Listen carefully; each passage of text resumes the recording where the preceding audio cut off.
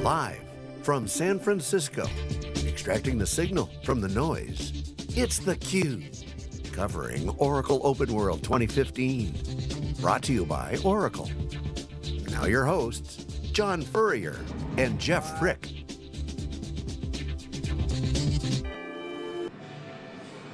Hey, hello everyone, welcome to SiliconANGLE's theCUBE. It's our flagship program where we go out to the events and extract the signal and noise, and we are live here at Oracle OpenWorld on Howard Street in the middle of all the action, all the cloud action, all the integrated systems action, all the engineered systems action. We're going to be here for 3.5 days of live coverage through Wednesday. So we're kicking it off here. I'm John Furrier, the founder of SiliconANGLE. I'm joined by my co-host Jeff Frick. We'll have Wikibon analyst Stu Miniman and Brian Grayson to join us shortly, and we have a slew of interviews lined up for all day. But Jeff, exciting to be here. We've been at all the different events over the past year. We had 70 events last year, and we're coming down to the tail end of 2015. We go to the shows, we ask all the tough questions, we extract the signal from the noise, and it's a cloudy world, and it's going to be partly cloudy here in San Francisco, but it's really exciting because Oracle has really flexed their muscle. We've covered their engineered storage and server event. We went to the cloud event with Larry Ellison in Oracle headquarters. Now we're here on the street, and it's super exciting. So great to see you. We're going to have a great day. What do you think? What's the vibe here? I mean, look around. Yeah, they've renamed Howard Street the Oracle Cloud Plaza for the next 3 days, John. So yeah, it's all about cloud. If you recall last year when we were at Oracle OpenWorld, Larry kind of blessed the cloud, right? We were joking about it. Larry's in on the cloud. Well, he's all in. He's pushed all the chips in, as evidenced by what's going on here, really the emphasis on cloud. So we've been at a lot of great shows. Cloud is the theme. It's transforming the business. So what do you expect that we're going to get here, John? I expect a lot of haymakers being thrown by Larry Ellison. Certainly he's going to have the keynote here tonight. We're going to be covering that live on pre-game, post-game coverage. But I expect really one of the most epic Oracle OpenWorlds. Now this is our 6th year at Oracle OpenWorld. Now we've on the street, CNBC will be here, a lot of media coverage, mainly because it is the battle of the heavyweights. Larry Ellison has built a formidable management team. They've transformed their company. It's a total database transformation. What we're going to see here today, in my opinion, is going to see Oracle in a full-on transition mode. To use a sailing analogy, the gear is set, the boat is going to be turning about. They are heading clearly into an integrated systems, engineered systems, plus a fully cloud world.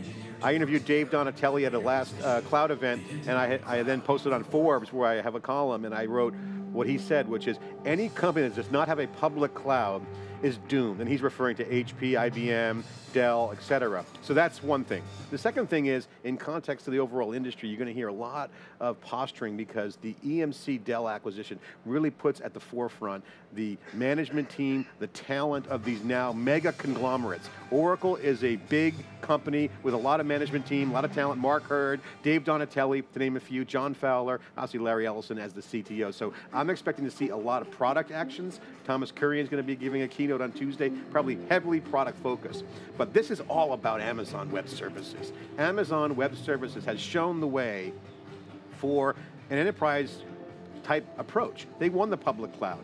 But that's not the only game in town. Now it's about the enterprise. So I'm expecting to see Oracle really put a lot of stakes in the ground to counter the Amazon Web Services. I'm expecting to see Larry Ellison's slides that use the word Amazon Web Services, not IBM. It used to be IBM was the target, now you're going to see Amazon. And Amazon has thrown the gauntlet down. They're putting out there that the Aurora service is luring in all the Oracle customers. So I expect a huge counterpunch from Oracle on that front to differentiate and show the Oracle customer base that Amazon Enterprise Cloud is not going to be as viable as, say, Oracle.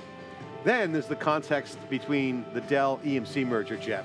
That is going to be a big subtext of the entire event. And it's all going to come down to power and ultimately management team and execution. So it's going to be really interesting to see the jockeying. The boats are on the water, the race is on. It's, you know, Microsoft, Amazon, Dell EMC. I wouldn't even put HP into the mix at this point. I think they're like way in last place relative to Oracle. So that's what I'm expecting to see. A lot of action. I'm super excited to break it down. And again, we're going to do 48 segments. So we're going to be extracting that signal from the noise. And then of course you got Google, who's there kind of waiting in the wings, and of course Microsoft Azure is also one of the big cloud platforms. But John, it's a really interesting point because AWS, from a competitive standpoint, is a completely different animal than now the combined Dell EMC. So what are the different strategies to kind of look down those two paths? Well, we said on theCUBE that basically this is what inning are we in, to use the baseball metaphor, is that game one of the doubleheader was public cloud. Amazon clearly has results there, and the profitability that they're throwing off is pretty significant. Larry Ellison also highlighted some significant financial performance at the cloud launch in Redwood Shores just a few months ago. So what I'm expecting to see is Oracle differentiating their offerings, because it's a hard game in the enterprise. The sales motions, the pricing, the database role in the enterprise, the on-prem, the role of the engineered systems is going to be a real asset for Oracle. That investment's going to be pretty critical, and obviously they have the fusion stuff and a lot of big data stuff. So I expect Oracle to highly differentiate the enterprise, sales motion, and deployment with cloud specifically, and that's going to be really counterpunching Amazon's, quote, self-service, low-touch sales approach. So did Amazon poke the bear? Is that kind of what happened in terms of really moving these enterprise companies, applications, sales forces into a hybrid or a hybrid cloud world? Yeah, I mean, there's no doubt. We talked to Andy Jassy on theCUBE at Amazon reInvent, but Amazon clearly has poked the bear with Oracle because, and Oracle's expecting this, by the way. I don't think this is new news for Oracle. Oracle's ready for this, and I'm excited to see what they come out, but specifically what Amazon has done is gone after the Oracle install base by saying, we're going to give you free tools to migrate the database. Again, the theme that we're watching here, Oracle is in a database transition they've never seen before, and they're doing it. It's not like they woke up yesterday and said, hey, we should start preparing as Amazon. We saw this 2 years ago. Last year, some tell from Larry, and then obviously the announcements are all about cloud. They got a public cloud, they got a private cloud, they got a hybrid cloud. I'm expecting to see private, public, and private, hybrid, and public be the theme, but also clearly the engineered system. So horizontally, the customers can buy whatever they want, and then on top of that, you're going to see a lot of vertical, real product excellence. So I think that's what Oracle will do. And also, they got the high-touch sales motion. They have really, really good, strong base. And then you've got other kind of locuses of competition. You got the microprocessor. So I see that we've got CEO of Intel is going to come on the keynote later today. What do you expect there? Obviously, we've got some Spark history, a lot going on even on the microprocessor side. Well, the microprocessor with the Intel highlights to me with the biggest trend in the business right now, and that is that the software on silicon, you're going to hear some news there. That's going to be something to watch, but more importantly, the Internet of Things really points to a paradigm of high performance computing combined with a software analytics market. That essentially is middleware in my opinion. So what you will see in my opinion is the Intel-Oracle kind of relationship combined with the Spark stuff to lay out a fully comprehensive Internet of Things offering that will be highly differentiated and high performance. At the end of the day, what Intel showed in the computer revolution was, if you can harden down that top, customers really don't care. That's why Oracle's having a lot of success with engineered systems, because customers just want a working, high-performance solution that can scale. So that's not about lock-in, that's just about fact. I want to deploy an IoT solution with big data.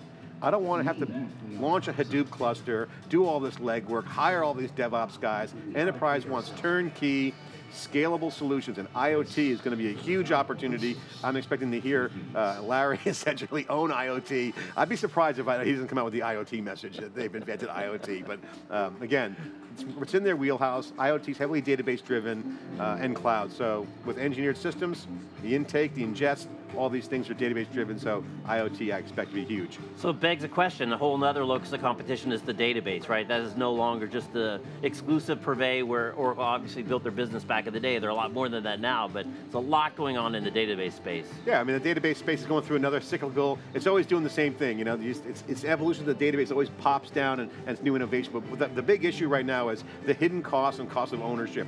At the end of the day, people want outcomes, and that means I got to re-architect my enterprise to handle big data, IoT, and cloud without disruption, right? And they don't want to have to hire guys to write HBase or Hadoop programs, and that's going to be kind of a different cost of ownership. So one of the things that Oracle, I think, will do is change their pricing models, and that's something that we haven't heard from them yet. We'll see how that rolls out, but certainly their sales tactics and their customer presence will have to be tweaked a bit, but I'm expecting essentially that kind of discussion, like, okay, what do we do with customers? How do we price the Internet of Things? How do we roll this thing out? And with open source and all this good stuff, there's a deployment cost of ownership. That's going to be something that I should expect some data on. Yeah, and clearly Oracle's got a huge installed base. All the posters all around Oracle OpenWorld are customers, customers, customers, this customer doing that, this customer doing that. So clearly they're a trusted party for a lot of their customers that are going to help them grab these transformational things that are going on with cloud and Internet of Things. These are huge disruptions and opportunities to the incumbents as well as the startups. Yeah, we've heard that. We've heard that the startup landscape was ultimately going to have to look at what the big guys are doing. We call them whales, right? The big whales are, Oracle, Microsoft, now EMC and Dell obviously will be a big part of that. And to find some white space is going to be all about finding about which ecosystem you want to play in. The Oracle ecosystem is pretty large. You go down the show floor, you'll see a lot of companies down there that have been here for many, many years.